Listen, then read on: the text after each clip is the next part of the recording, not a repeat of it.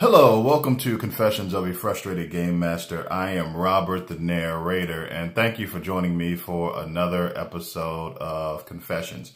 Well, this episode of Confessions, I thought I would make a character for the Cypher system role-playing game. I'm using Cypher system right now for my Vampire Nations setting, a little limited time campaign that I was running. It's a fantasy world with vampires, and I started off the whole idea of this crazy world just thinking that wouldn't it be cool if all of the PCs were vampires? And one strange thing about the vampires in this world is when they drink the blood of a fantasy creature, they temporarily get the magical powers of those creatures. So it's the craziest idea. That's all I had, and I really built from there. And I thought Cypher system would be perfect for that. And what I wanted to do is go ahead this episode and make a character for Cypher system to show you how it works. Now, if you're not familiar with Cypher system, it's by Monte Cook Games. It is the system that powers their Numenera role-playing game, and so it's kind of a generic setting, the Cypher system is, and you can do fantasy, science fiction, supers, horror, modern, sci-fi. If I didn't say sci-fi, I did say sci-fi. But anyway, so it's a generic system, and that's the system that I'm using for my Vampire Nations setting. And it's really a super straightforward system. That's what I like about it. It uses a D20. And the core task resolution mechanic, I'll tell you really quickly, is when you want to do something in the Cypher system, if you're going up against an NPC or some type of inanimate obstacle, everything in the game has a difficulty level of 1 to 10, very, very straightforward. And when you want to overcome that obstacle or attack an NPC, you go against that difficulty. Now, NPCs have levels from 1 to 10.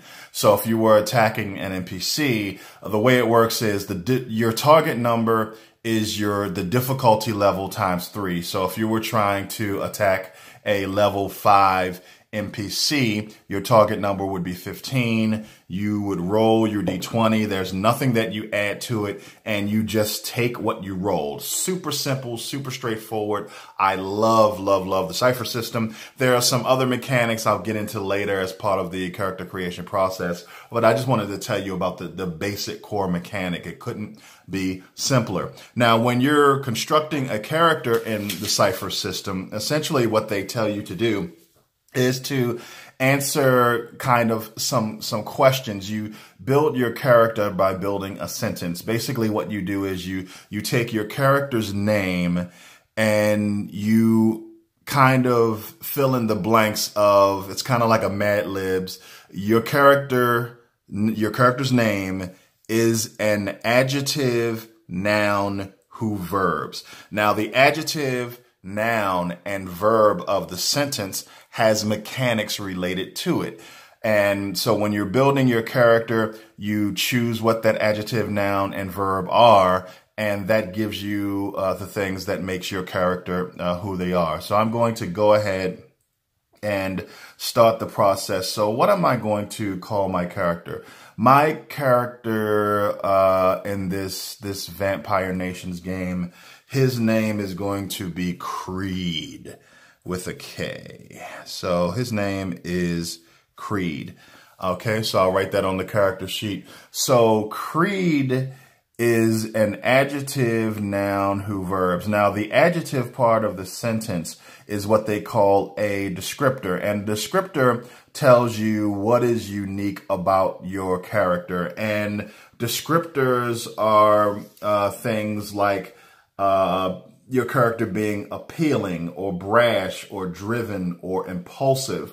And something that I have done with my Vampire Nations game, there are, I would say, 1, 2, 3, 4, 5, 6, 7, 8, 9, 1, 2, 3. There has to be 50 or so different descriptors for the game. But what I decided to do with my Vampire Nations game is there are 10 vampire tribes. And what I decided to do is I decided to take some descriptors from the 50 or so descriptors in the game and apply one of those descriptors to a tribe. So when you selected what tribe your vampire character was from, you were also selecting their descriptor. And one of the players in my game asked me, so are you saying that all members of the tribe are this descriptor? And I say, no. Not all members of the tribe are are that descriptor, but you are. And the idea is that you are an exemplar of your tribe. So you definitely have these traits. And I have the list of tribes written here. So there are 10 tribes. You have the Bravi, and I use the appealing descriptor for the Bravi. The Dark Heart are cruel. The Drift are mystical. The Doomed Walkers are doomed. Surprise there. The Ernert are strong. The Lonos are exiled. The Razor are vengeful. The Sideal are stealthy. The Twist are weird. And the Vincent are tough. So I'm not obviously using all of the descriptors in the game, but I think these descriptors are the ones that kind of give the setting flavor. You know, you have cruel, mystical, doomed, exiled, vengeful, stealthy, weird. So these descriptors, like I say, they kind of add a little oomph to the setting. So Creed, I think none of the players in my game chose the Lonos. So the Lonos are the tribe that have been exiled. So I'm going to say Creed is an exiled or Lonos.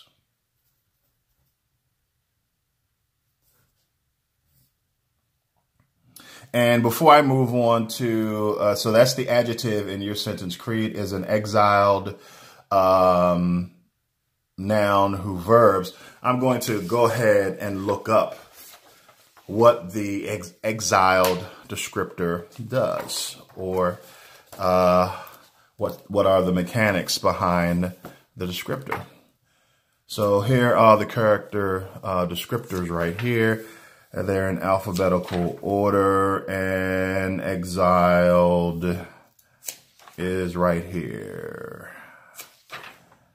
There you are. So exiled. It says here for exiled that you have walked a long and lonely road, leaving your home and your life behind. You might have committed a heinous crime, something so awful that your people forced you out, and if you dare return, you face death. You might have been accused of a crime you didn't commit and now must pay the price of someone else's wicked deed. Your exile might be the result of a social gaffe. Perhaps you shamed your family or a friend, or you embarrassed yourself in front of your peers and authority or someone you respect. Whatever the reason, you have left your old life behind and now strive to make a new one. You probably have a memento from your past, an old picture, a locket from a few strands, with a few strands of hair inside, or a lighter given to you by someone important. You keep the object close at hand and pull it out to help you remember better times. You gain the following characteristics.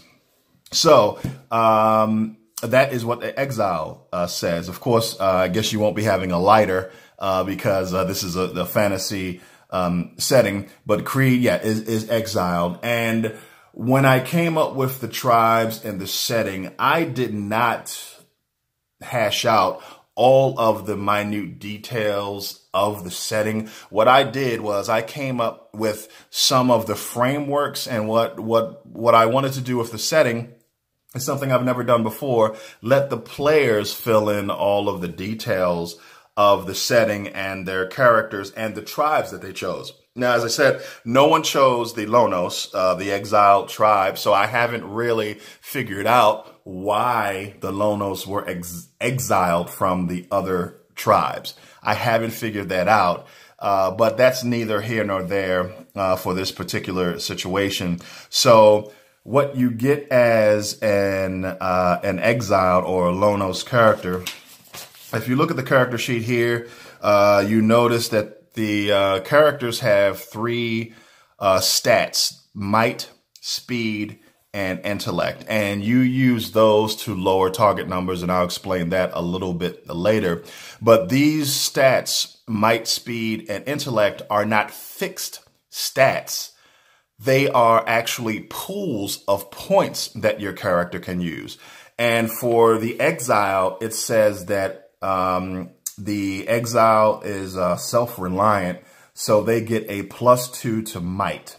So I'm going to just write a +2 here so that I know when I get my might pool, I can go ahead and add that +2 to it. And it says loner, you gain 1 benefit when you get help with a task from another character who is trained or specialized in that task.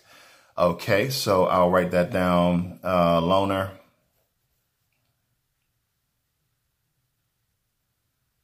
I'm sorry, it says as a loner, you gain no benefit. No benefit when getting help with a task.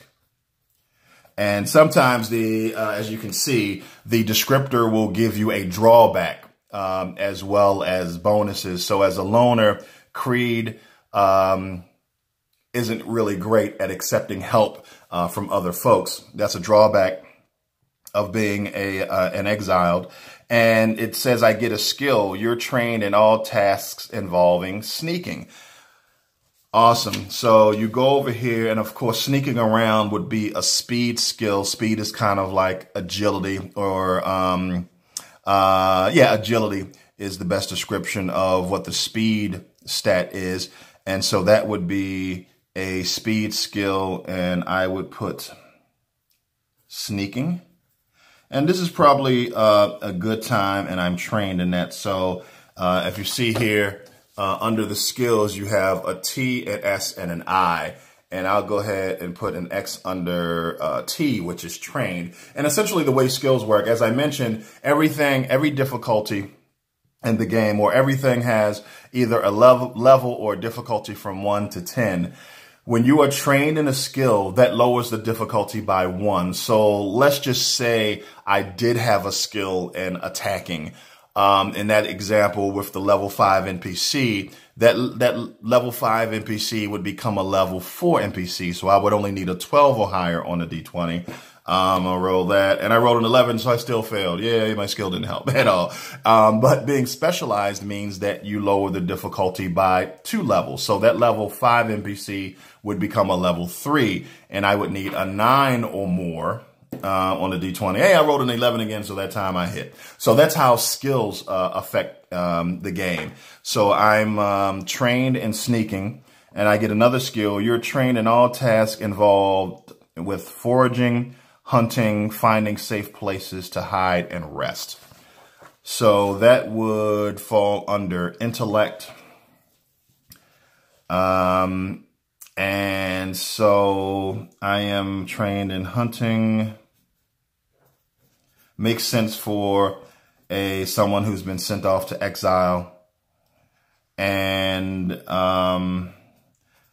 finding hiding places.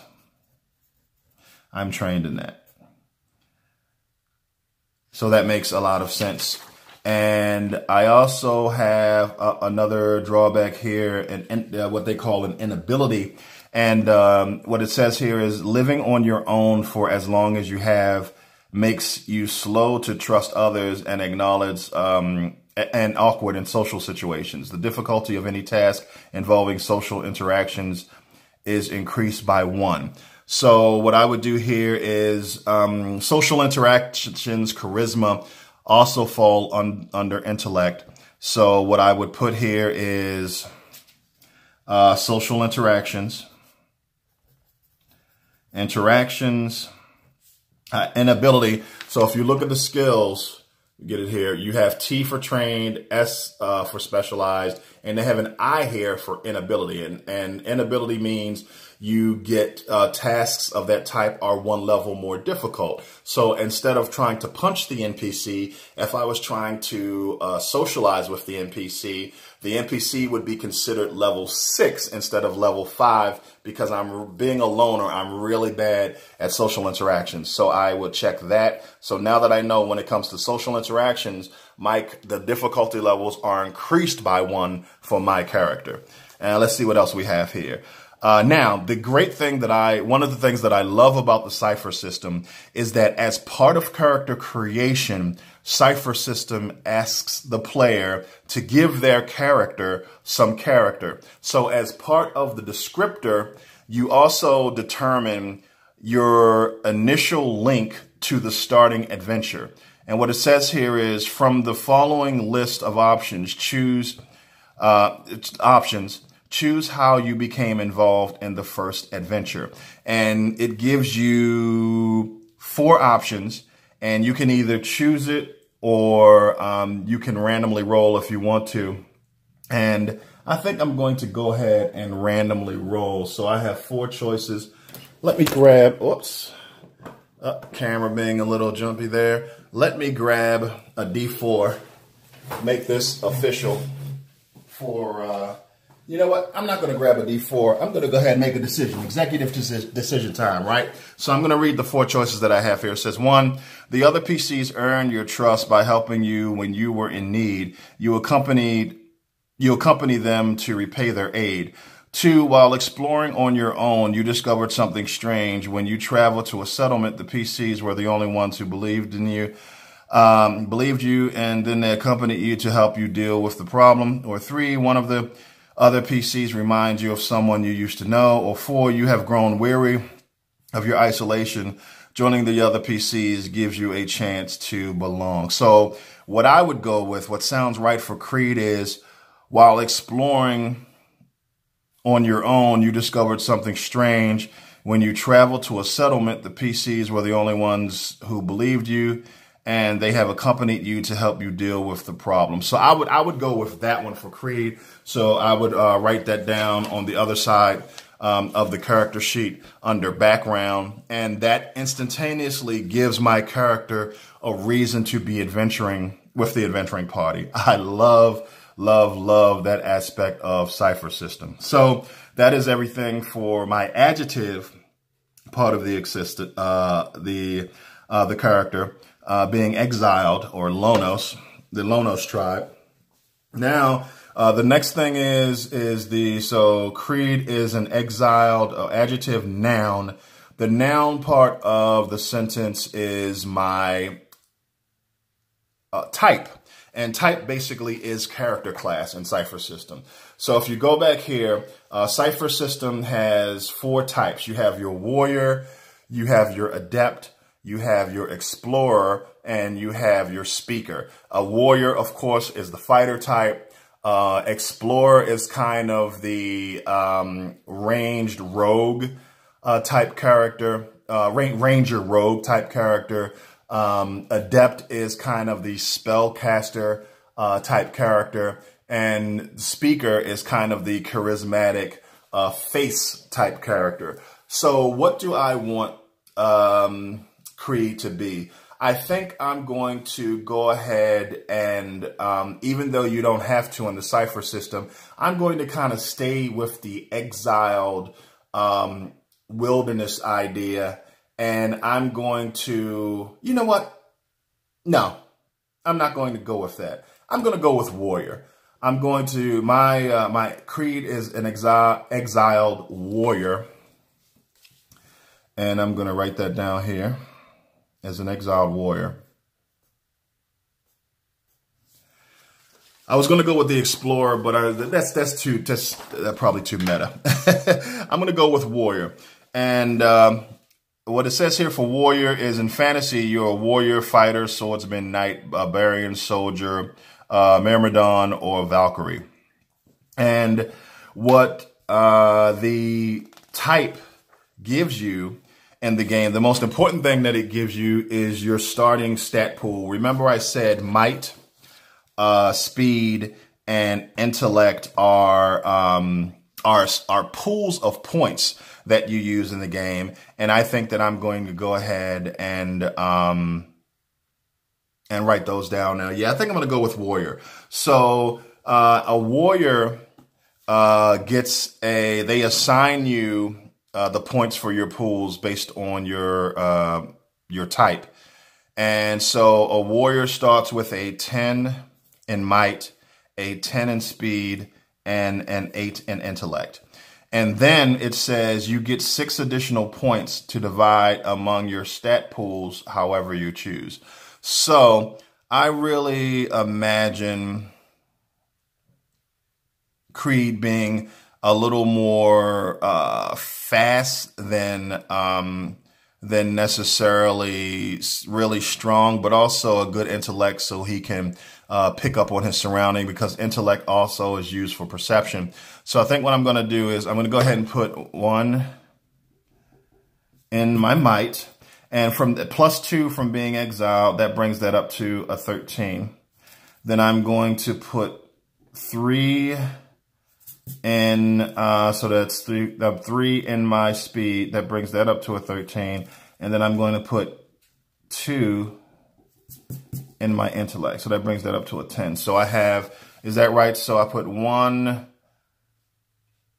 3 is 4, 5, 6. So that's 6 points that I get to divide. And that's what I have in my, so I have a 13 might, a 13 speed, and a 10 intellect. Then what else does warrior give me? So it says first tier warrior. So basically Cypher system has 6 levels. They call them tiers. And at first tier, a warrior gets an effort of 1. So right here above my stats, I'm going to write an effort of 1. Now what effort is, now this is where the stat pools are coming in. I'll explain that to you now. So as I said, generally what you can do with the Cypher system is you can just roll a d20 if you have a skill that applies that lowers the difficulty of the tasks. But you can also do what's called spending effort. Now, as a first tier character, you start with an effort of 1. And essentially, what spending effort is spending points from the appropriate pool for actions that you perform. So, for instance, if I wanted Creed to knock down a door, that would be a might action. And the door would have a level of difficulty from 1 to 10, like everything else in the world. And what I can do is I can spend levels of effort based on my effort stat. And what effort does is it allows you to spend 3 points from the appropriate pool to lower the difficulty of a task by the number of levels of effort that you use. So if I wanted to, I could spend 3 points from Creed's might to lower the difficulty of knocking that door down by 1 level. And your effort tells you how many times you can do that per action. So since I have an effort of 1, I can only spend 1 level of effort per action that Creed performs. So that's how the stat pools are important, and that's how effort affects the game. And also your stat pools act as your hit points. So when you take damage, you first start taking damage from your might. Then you take it from your, when that gets to 0, you take it from your speed. When that gets to 0, you take it from your intellect. And when all of your pools become 0, you die. And you have other damage track effects when a pool gets to 0 as well. So that's how the stat pool and effort work. What else? So physical nature, you have a might edge of 1 and a speed edge of 0, or you have a might edge of 0 and a speed edge of 1. So if you look at the character sheet below the stat pools, you see a notation of edge, and I'll tell you what edge is. So your edge in a pool reduce the cost of you spending effort. So I know it gets a little bit tricky. The mechanic is very unique to Cypher system, but essentially, I'm going to go ahead and put my edge I'm going to put a 1 in speed and a 0 in might. So I have an edge of 1 in speed, and essentially what that means is when I spend my first level of effort, my edge reduces the cost of spending effort by 1. So my first level of effort to lower the difficulty of a speed-related task would normally cost me 3, but with an edge of 1, it only costs me 2. So that's what that means. So keep it moving along. You are practiced with all weapons. You can use any weapon. So practiced, I'll write that down, practiced with all weapons. So as a warrior, I can use any weapon without penalty. Starting equipment, it tells me what my starting equipment is. And then I get to choose special abilities. So I get to choose 4 abilities described below. You can't choose the same ability more than once unless unless it describes otherwise. So Bash increases the damage of a melee weapon. Control the field. The melee weapon attack afflicts 1 less prone damage, and then I can maneuver to a different position. No. Overwatch. Let's see here. Thrust, train with armor. So control the field. This melee attack. Okay, so I think that I'm going to practice in armor. You can wear armor for long periods of time without tiring. So I get to choose 4 of these first tier abilities. I'm going to choose practiced in armor. So practiced in armor says that I can wear armor for long periods of time without tiring and can compensate for slow reactions. While wearing armor, you can wear any kind of armor and reduce the speed cost. Then I'm going to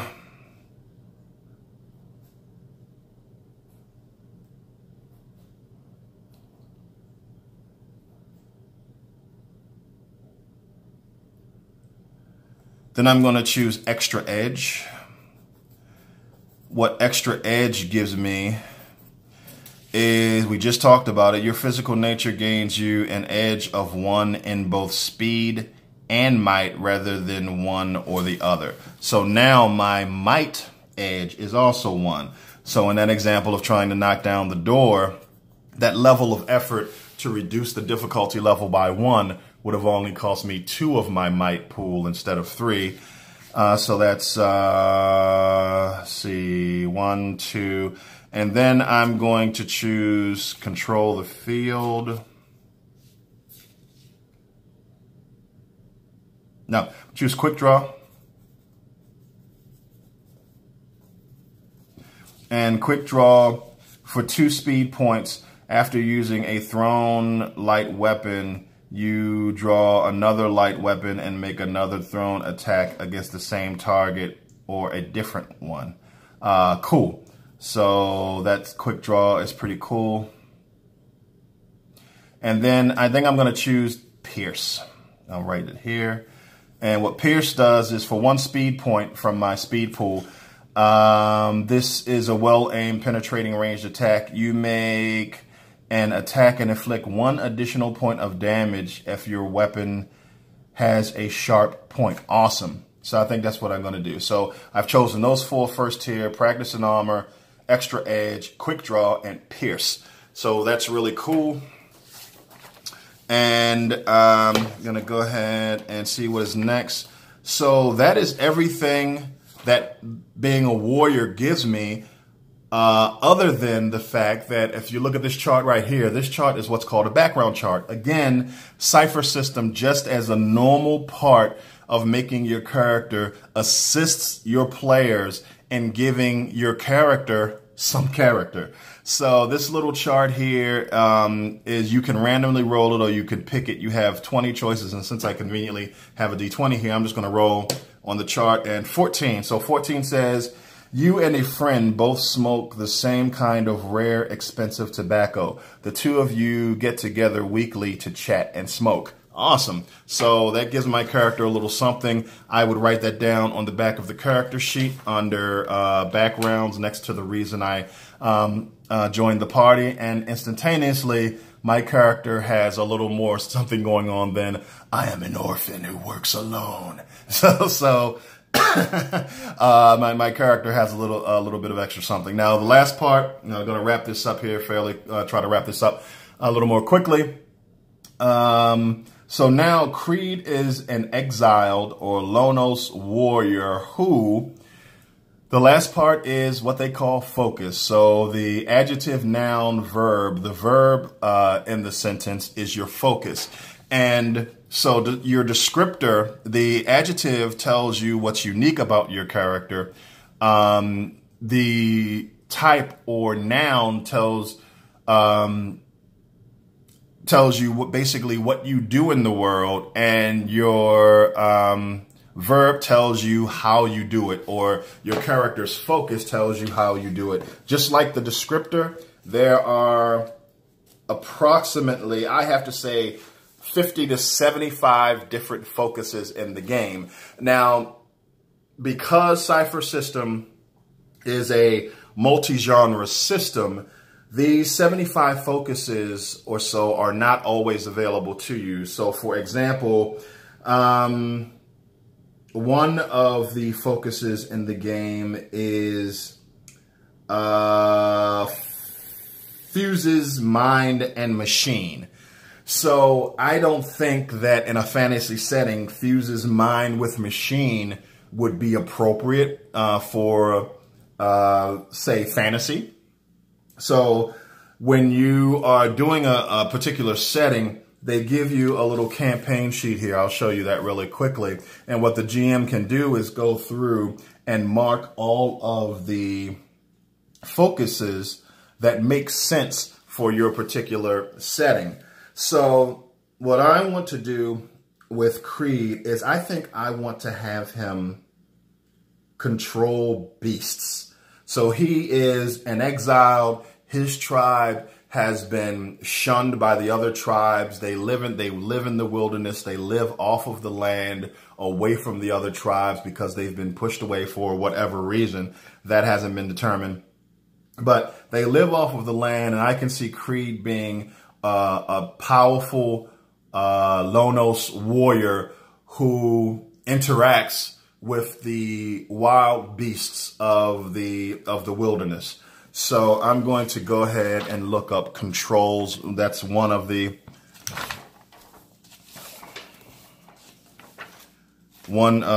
focuses that you can select. Let's see, controls beasts. That should be coming up. Consorts with the dead. Controls beasts. Right here. So that is the focus that I want to choose for Creed. Controls beasts. To say that you have a way with animals and non-human creatures doesn't begin to cover it. Your mastery in communication with beasts is positively uncanny. They come to you fearlessly, and it's not uncommon for birds to alight on your shoulder, or for small animals to climb up your arms or legs. You probably wear tough clothing and have a disheveled or grizzled appearance that suggests a rugged outdoor life. Perhaps you even smell like an animal. And now, as part of my foci or focus, again, it gives your character some connection to the world, and it's actually called connection. And it says choose from the following. And just like your descriptor, it gives you 4 choices here. I'll read them really quickly and make my own choice. It says, pick one other PC. That character seems to disturb your creatures in a way that you can't explain. You know that you must keep your animals away from him if possible, or you might lose control of them. Or 2, pick one other PC. The creature that you're bonded with seems to have a special bond with that other person as well. You must decide whether it brings up feelings of jealousy or camaraderie within you, and whether to thwart the connection or help it blossom. Or 3, pick one other PC. Recently, he accidentally or perhaps intentionally put your beast companion in a position of danger. Your companion is now nervous around him, and you are struggling with your own emotional response to the incident. Or 4, pick one other PC. She dislikes beasts of all kinds, seeing them as little more than food or prey. You hope that exposing her to your beast companion will change her mind. It's up to that player how her character responds to the experience. So what I would pick would be,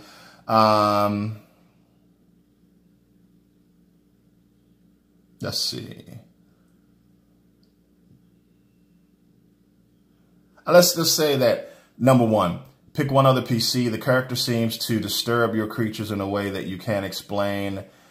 You know that you must keep your animals away from him or her if possible, and you might lose control of them. So that's what I would do. I would choose that one, write that on my character sheet, and that gives me a connection with one of the other players in the group. So part of the player process, part of building the senses of adjective, noun, who, verbs, at every point in the process, you get a connection to the first adventure, you get a connection to the party, and you get with the world, and you get a connection to a particular party member. I really love that. So I'll controls beasts.